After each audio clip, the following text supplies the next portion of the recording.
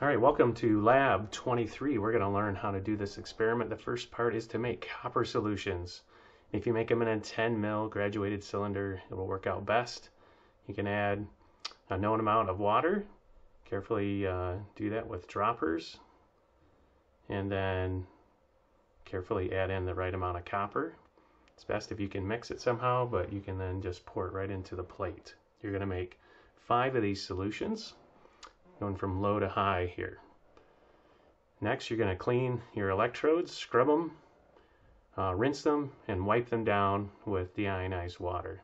This is very important to get the surface as clean as possible, and they'll react the same way every time. Clean by scrubbing, rinsing, and wiping. Next, we're going to put a salt bridge in there and put our electrodes in and make a measurement, copper to copper, and zinc electrode in with the zinc solution. Get your highest voltage.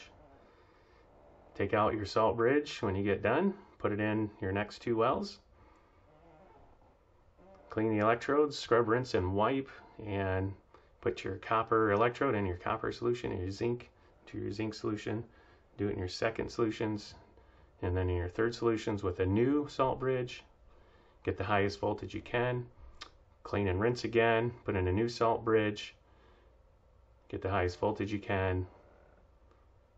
It will take a while. It could take many minutes to do each one. This has been sped up for time.